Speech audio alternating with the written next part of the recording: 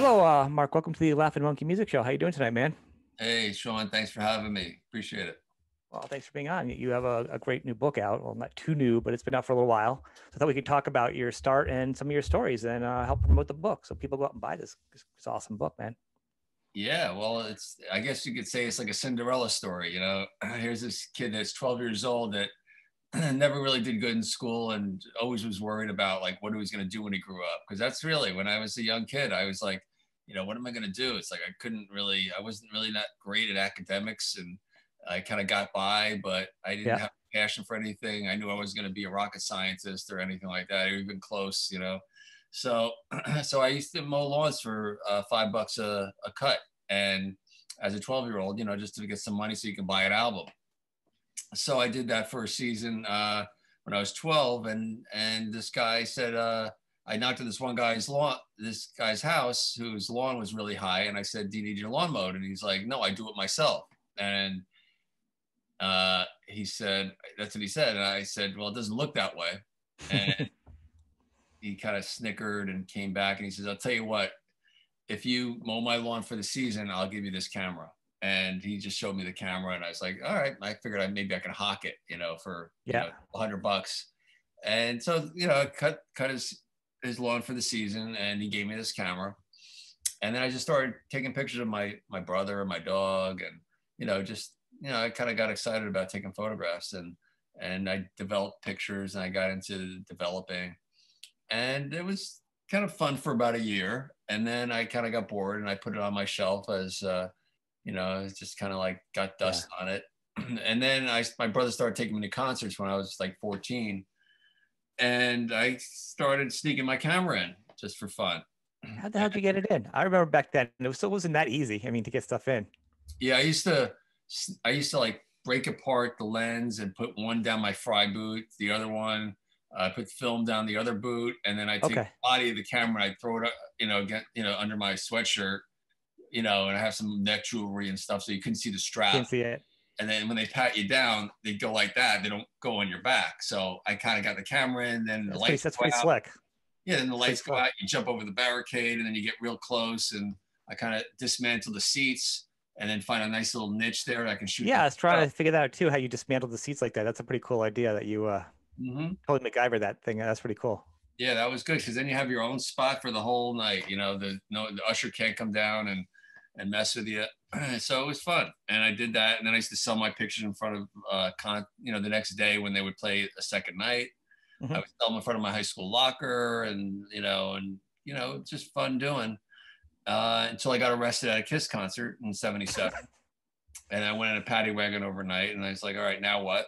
And so I was reading my Circus magazine. I looked in the masthead to find out where the address was, and it said New York. Got on the same train, went to the office, didn't know anyone, just went in there, and it was just good timing. And I met the art director and the publisher, Jerry Rothberg, and they told me to shoot different film and do this and do that. Gave me some tips. I was only 17 years old, and and then I came back in the summer. I had some pictures of Aerosmith. I dropped off. I told them I had some good pictures of Aerosmith, and they Hmm. needed them. I left them there, and 2 months later, it was in the centerfold of Steven Tyler and a full page of Ted Nugent, and the ball started rolling from there. So, but when you did it, you were taking different pictures, and with the lighting, it was different, I imagine. Black and white, color, the cost, and then like just the lighting in the concert from where you're located with lenses. Was that kind of a No, challenge for you? no, it just that kind of was trial and error. Yeah. You just kind of get used to it, and the lighting was pretty good, and uh, it just it's not like digital where you see it right away. So it's like you never knew until you got home and developed the pictures if you had Right. it. I mean, I tried it. It's horrible before I did digital. Now, even then, it's not the same. So your pictures are fantastic. I'm like, how did he figure out with Yeah, basic gear in a dark yeah. I, auditorium, no, how to grab that it was a shot? lot of stress. There was a lot of stress for sure. Like I had a lot of always had until I saw the pictures, and then the black and white you used to put them in this little tank and used to like roll it in, and you have to get it Yep. just right, or if they rub against each other, you'll screw up the image. So that happened a couple of times, and it's like, oh my god, you You get start getting to some magazines, you start to break free. At that point, So Kiss, so it's between Kiss and Aerosmith, your two big ones. But along the same time, I know the timeline actually a little further on now because you've been taking some pictures of some people. You also introduced a few people like Zakk and Sebastian Bach. Yeah. Did you connect them first through pictures and then say like affiliate with the other bands type of deal, or?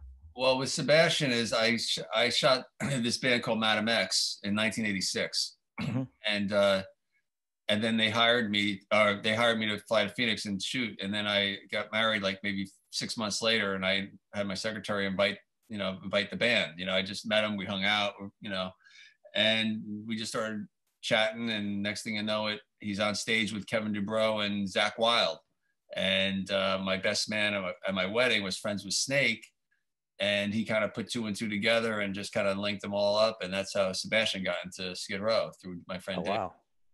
And Zakk was already in Ozzy. He didn't record yet, but I've been working with Ozzy since '81, and the night before I was with Sharon and Ozzy looking at guitar players, and I remember the last thing I said is like, I'll keep my eyes open, because the guy that we were looking at in Long Island definitely wasn't the person. And then that next day, me and my friend Dave, the same guy, he went to this club called Close Encounters. I stayed home, and he told me he saw this guy who's incredible. He's in a band called Cyrus, and he brought him to my studio. I was going to introduce him to Ozzy. I ended up getting a tape to Ozzy, and they flew him out for an audition, and he got the gig. So yeah, it was fun. That wedding was definitely, so Sebastian and Zakk, this is before they had any recordings with any of these bands that would soon be a household name. Actually, isn't that clip up on YouTube? Yeah, I actually I started getting involved with this exhibition at the Monmouth Museum in Lincroft, New Jersey. And at the end of it, at Halloween time, I had a thing called Welcome to My Exhibition. I dressed up like Alice Cooper. I even sang Welcome to My Nightmare. And I had my good friend Keith Roth from Sirius Radio and his band of ghouls. We had Rob Affuso. We had Jerry Gaskill on drums too, and Mark from Accept. He sang a couple songs. So we had this whole program, and I would interview people virtually and show them around the museum in different areas. So we did showcase the one with Kevin Dubrow. It would have been Kevin's 65th birthday on I think his birthday is like the 30th or the 29th, and so we kind of like celebrating his what would have been his 65th, and announcing a book that I'm self-publishing called Keep on Rollin', and it's like pretty much Kevin Dubrow's story. And this girl Missy, who was the fan club president at the Dubrow, and then later was the fan club president for Quiet Riot during the Mental Health record. So I, met her, and we kind of like launched it on this Indiegogo. We're more than halfway there now. It's another few weeks, so I encourage people to go down and try to, pre-order the book. And there's little bundles and pictures and things you can get. And it's pretty much Kevin's story through the Randy Rhoads years, through a photographer named Ron Sobel, who did all the early stuff. And then I came into the picture in '83.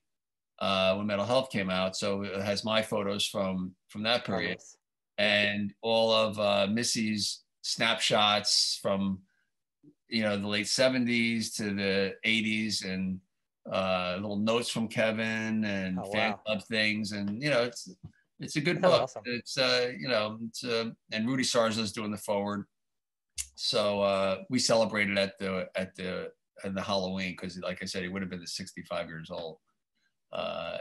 So yeah, we'll put the link up underneath the show so people can check it out. So I have a YouTube channel called The Decade That Rocked. It's on my website too, The Decade That Rocked. Everything's The Decade That Rocked. Give me your email. Yeah, and those two clips that were on, I think Rolling Stone debuted the Led Zeppelin one with they did Rock and Roll, and Guitar World debuted the Bang Your Head one. Is like I said, 1987, skinny kids, long hair, a lot of hair. And it's fun. So I would say go over there, check that out. And then while you're there, you can get a book too. I have t-shirts, I have postcards, I have a whole bunch of good stuff. I think you did some work with Bon Jovi, and there's two different stories I read in the book that we can do. The first one is the slippery story, and the second one is the big cowboy shoot you guys did at the end. Right. Well, it was first supposed to be called, the Bon Jovi album was originally called Wanted Dead or Alive. So they all came into my studio, they grew beards, they came in one at a time, they had the hats on, you know, like they were in Billy the Kid movie. I pieced it together to make a Wanted poster, and that was supposed to be the cover. Then they said they didn't want them to be scruffy, so then I went to Vancouver. We shot it out in Vancouver in a warehouse that kind of looked like an old abandoned kind of hideaway. And they were clean shaven and a little bit more rock and roll clothes. And then we had the Wanted poster in the background of it. So that was the tie-in.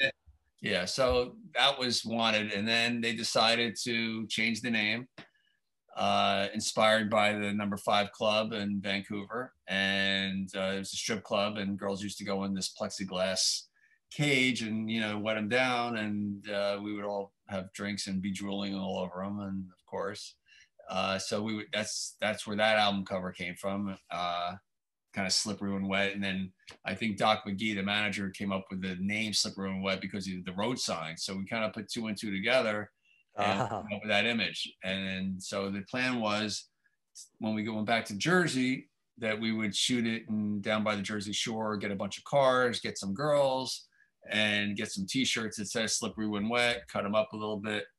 And that's what we did, which I think ended up being the inner sleeve.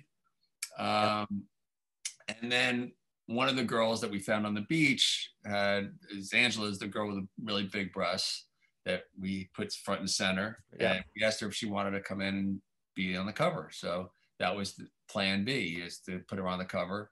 And the back cover would be them washing the cars and washing the girls and the whole thing down the Jersey Shore.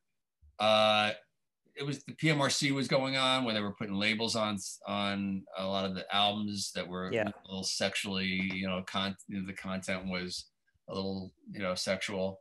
And they didn't want to take any chances, and Walmart and some of the big chains pulling that record. And so then we had to come up with something else. And then in the final hour, John came over to my studio. He said, Mark, I'm coming over. I have an idea.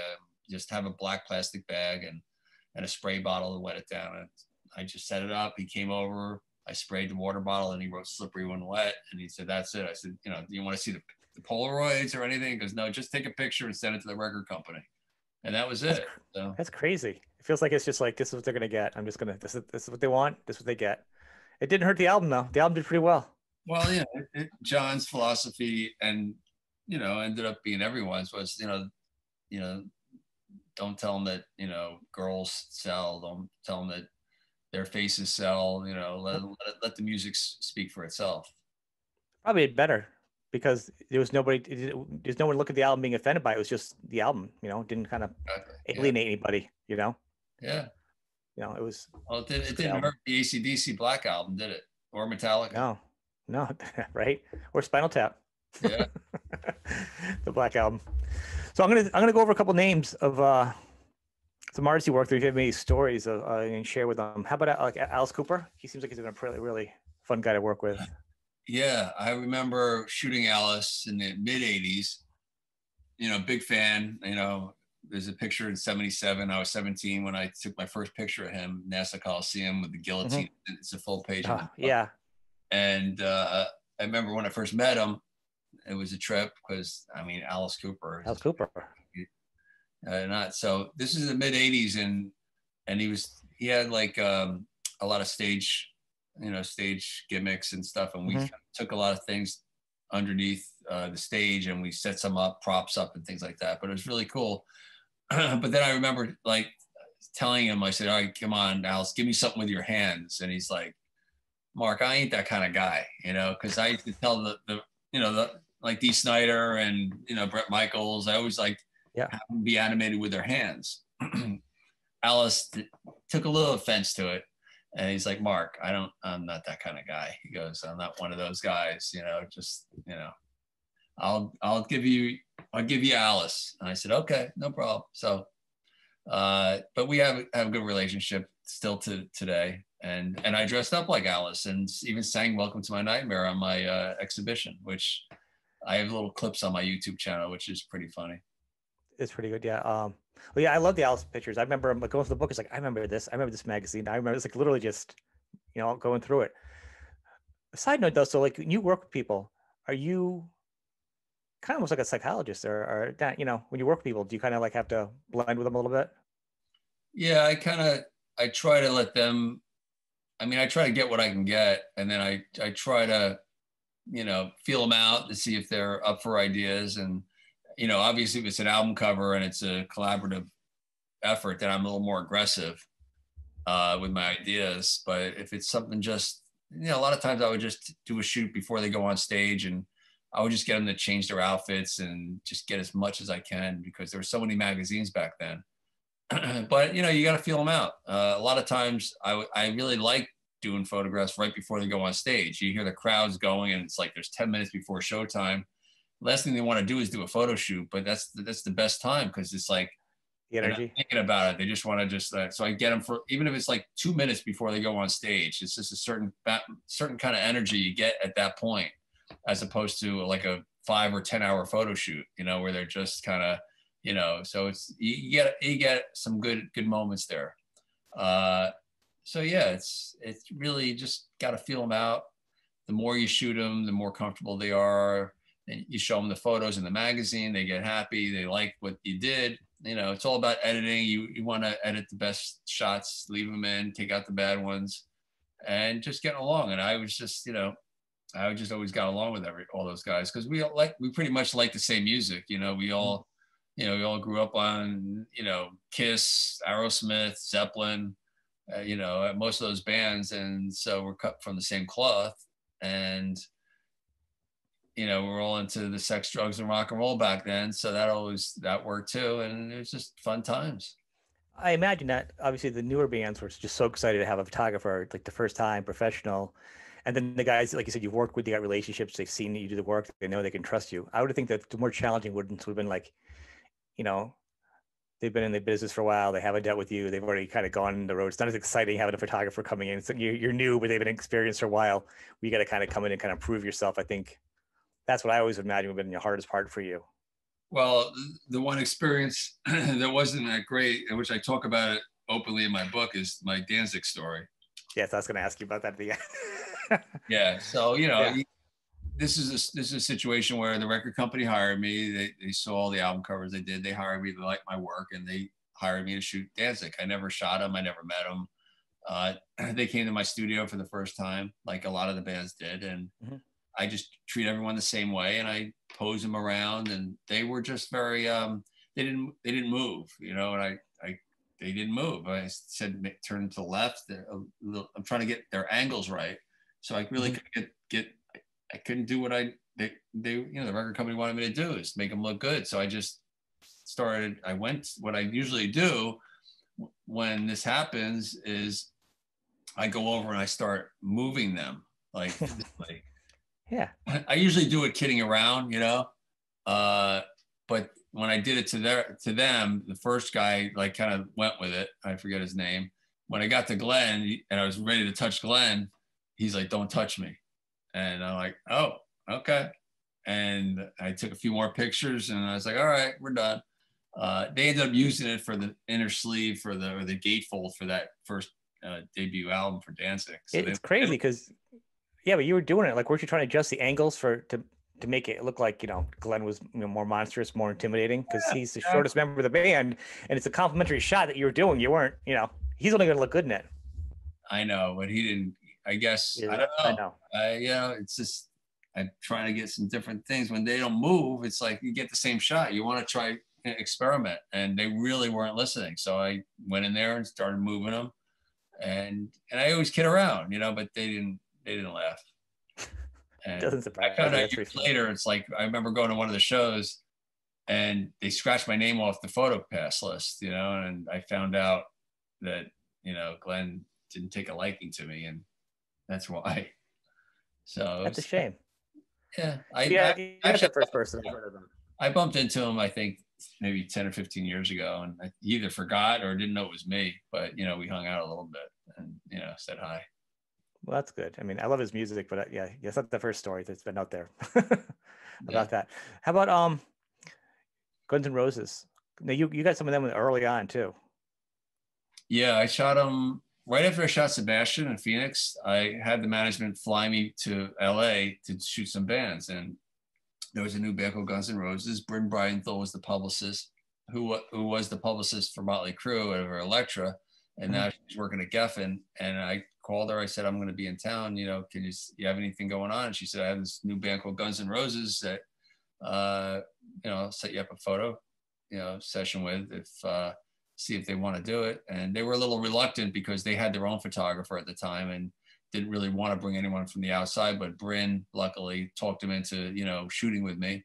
And that was my first shoot. And if you look at it, you look at the shot of Sebastian and you look at the shot of Axel, and it's like the same background. It's just a different color gel on it.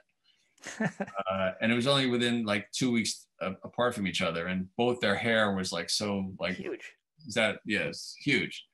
And then they came around to New York and I shot them again. They liked me. I did a photo shoot at my studio. They did the CBGB show and the Ritz. So they gave me access. They liked me and I got them in the magazines and we had a good relationship. I think the great thing is you got a couple of shots with the hair because pretty quickly he lost the hair. Once they started hitting big, he lost the hairspray. He went down fast. So you got one of the few shots of the big hair. Yeah. You know, that's before the album even came out. Yeah. Yeah. And then once it came out, it was like flat hair, down long, shoulder length. Yeah. And everyone followed that trend. Yeah. Well, it was a big trend. Aerosmith. So you had a good relationship with Joe Perry though, beyond the regular band when they kind of they went separate. Right. Yeah. Well, actually, that's when I developed my relationship with both Aerosmith and Joe Perry. When Crespo got in the band for Aerosmith, Lieber Krebs was still managing him, and I was working with Lieber Krebs, and I was shooting their shows, and they were only playing like big clubs at that point. Yeah. It was their dark days, and I got to know Steven well. You know, we hung out a lot with the band. And then Joe was doing a solo project, the Joe Perry project, and he was playing really small clubs, like 100 people. And I always loved Joe. And I was, you know, I went to this show in New Jersey, small club, and, you know, introduced myself, showed him some pictures that I shot that were at Circus, and we kind of clicked. And I was shooting for We Magazine. I was shooting naked girls, like half naked girls with rock stars, and what a concept, right? Right. And I did Ozzy, Motley, did a couple Motorhead, and I asked Joe if he wanted to do it. It's a national magazine, it's Penthouse, not Penthouse, We Magazine, which was owned by Playboy. And I asked him if he would, you know, pose with a hot blonde, which was my girlfriend at the time. And we got a motorcycle and some cars, and he came over to my house in New Jersey and spent the day there doing that. And, you know, he got a lot of attention. And I know later on he told me, he kind of thanked me because that was like the nail that sealed the coffin on his marriage, because I don't think his wife liked that. But he ended up. Is that the picture in the book? Is that the picture in the book? Yeah. Laying across that one? Yeah. That was my girlfriend. And, oh, really? And his wife didn't really like it. Yeah. And but then Joe met Billy, and, you know, he's still happily married and all that. It's legendary. There's a bunch of a couple of Steven and him are a couple. Yeah. So that's awesome. You had a good relationship with Dokken, huh? Yeah, Dokken. Dokken was one of my buds. Again, it was Elektra, so Bryn Bryanthal hired me to do the publicity photos. This is when George had like the white hair, kind of like the Passion Google, you know. And but that's the first photo shoot. It was tooth and nail publicity photos. Became friends right away. Nice bunch of guys, like to party, hang out. And then the next album came, Under Lock and Key, and they asked me to do the cover, and I art directed it. And, you know, they did regret that photo shoot because of the clothes and everything. Yeah, but you know, it was a sign of the times. Like, they didn't even know that those outfits were going to be so outrageous until the photo shoot, and it was too late to do anything. So we spent all this money on the set and the studio and the clothes, and they all put on their outfits. They could barely move. Yep. You know, there was like, you know, red, green, purple, and yellow, or so I don't even know. But I'll be honest with you, the album was, first off, the album was so good. Yeah, it's all forgiven for that album to begin with.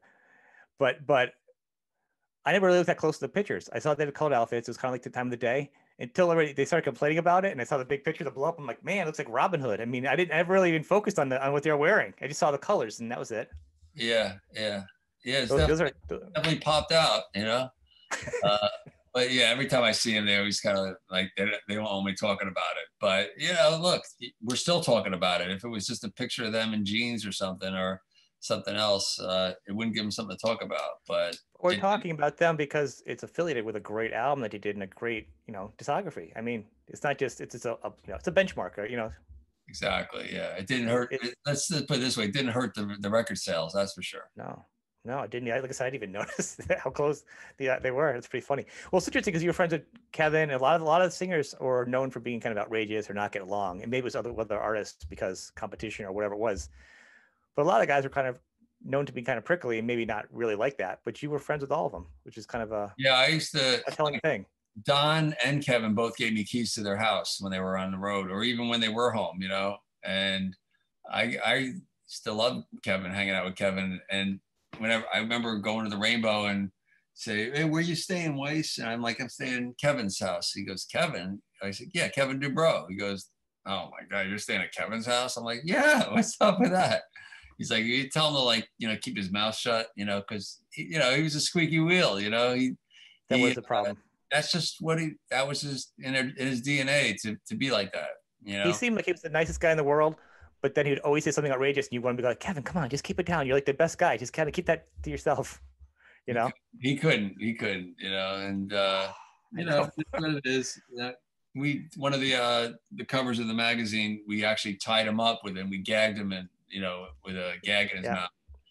So he embraced it, you know. He definitely didn't. It's not like he like lost his cool or anything. He, you know, he embraced his personality, and the rock bands, you know, his friends didn't like it, or his, you know, his contemporaries. Yeah, he had a great voice though. I don't know what the fans thought. I mean, the fans always like a good little good friction, so it might have helped sell records, to be honest with you. I mean, look, they were #1 album. It went great. Yeah. I was kind of bummed out to hear bands fight though, like a little bit. You know what I mean? Like you hear a band, you know, George and, you know, Donna are fighting, or like, yeah, Kevin's saying bad things about other bands all the time. You're like, come on, man, it kind of takes the polish off. You're like, just do your music, you know. I think that's for my prerogative. You know, a lot of people are like that at some level.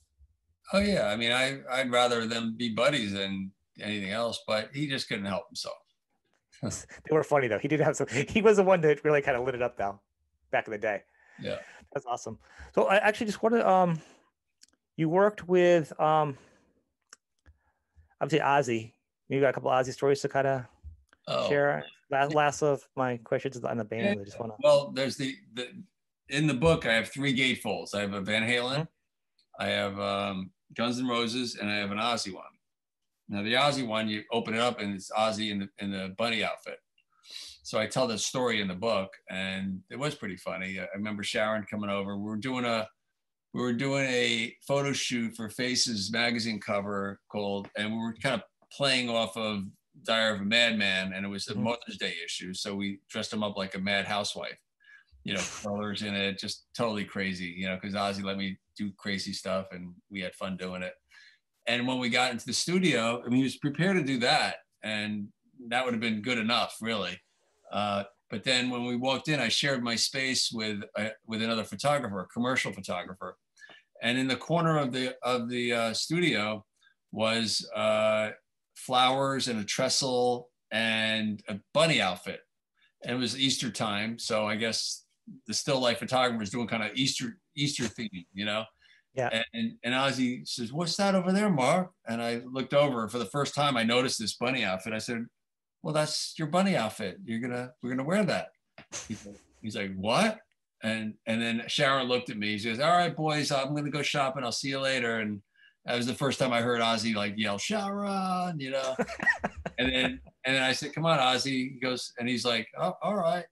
And he put it on. I couldn't believe he put it on. And then maybe 15 years go by, and I never released them because how could you release pictures? I didn't even show it to them for approval because I thought it was just ridiculous. You know, Prince of Darkness in a Easter Bunny outfit. This is like 84 when he was the real Prince of Darkness. He wasn't doing too many. He was doing crazy stuff, but that was not even crazy. It was just silly. So I sent the picture on Easter to Sharon and Ozzy. And next thing you know, it's all over the social media. Like I didn't know that they were going to post it. You know, it's like it's been in the bunny closet for like, you know, 15 years. And it's like, that's awesome. You know, and then once she posted it, then I posted it. And every year they post it and I post it. And I tell the story in the book. So you probably got him doing a lot of the sillier stuff. Cause I remember like there wasn't a lot of crazy stuff in the magazines back then, you know, and I read them all. But the Ozzy ones, you know, the pictures over the years, they kind of he was the most different one in all of them, you know, in the costume with a housewife, or you're like, everyone's serious, and then he's in a dress. Yeah, the pink tutu and the boxing gloves, and it was a good sport. It's called the Mammoth Museum, and I did this exhibition like I talked about earlier, and I got to meet the board, and they liked my vision. They got a grant, and I have some ways to raise some money too through my photography and charity buzz auctions, and raise awareness, which I did a lot of raising awareness to the museum. So I asked if they would consider doing some kind of a musical experience in this one wing that they were rebuilding, and they liked the idea, and that's what we're going to do. So hopefully by March, when it opens up again, we'll have something in place, and I'm going to be spearheading it with the other board members and try to get some involvement with not local, but you know, musicians that were from Jersey. I just did this holiday extravaganza, which I hosted when they kind of like formally introduced me as the newest board member, and I did a whole little shtick where we took them around to the different areas. Yeah. It was a holiday friendly thing. We've got some local artists that were not local, but tri-state. Bob Berger and my friend Keith Roth, who's on Sirius Radio with Zusu from Soraya, and this girl Christine, and just a bunch of people that we got together, and we played holiday music, and in between we showed around the museum. Yeah, there's an hour, and you can see that too. It's called the Mammoth Museum, and you can check it on my Facebook. And I think it's going to be up. It's free. It's a free link. It's going to be up until probably another week or two. So yeah, it's fun. Little Steven's on it. He's talking about his Teach Rock program. The Rocket Kids, the foundation that I'm involved in, that's over by Brookdale College. If you're from Jersey, you'll know Brookdale and Lincroft. So it's just it's just spreading the musical experiences in another part of the museum that's not related to art and photographs. So is it going to be static, or is it going to be a moving thing? Is it going to change after a while, or? I'm sure we're going to change some things around, but I have some ideas to have maybe a Bon Jovi experience, an E Street Band experience, and create some artifacts that were maybe something from my photo shoots, and bring it there where you can pose in front of it where it looks like it was the photo in the album cover or something like that. Doing I think people like that a lot. Yeah, doing a thing called Banding Together, where all different age groups come by, and we try to hook them up with other band members, because right now especially it's really hard for everyone to connect. I mean, they do it virtually, but there's nothing like really having 4 people in a band in one room. So I think once the COVID cleans up and we can have a program like that, I think it's going to be really successful. It's a good meeting place. It's a big place. So it's when it was open, they just closed in January, but because of COVID. But when it was open, they were very they cleaned it, washed it down and everything. But we're going to do some renovating now, and we should be open in March, and hopefully have a nice new experience there. And March comes in, hopefully if I'm in town every Friday or Thursday, we'll come up with a date. You come in, say hi, and I'll sign books so you can buy photos and look around, have a whole musical experience. That sounds awesome. All right. Well, I'll probably link. So everything that you talked about is the end of the thing. And I want to thank you, man. It's been really great giving some time tonight, man. Thank you very much. I'll talk to you soon. All right. All right. Bye.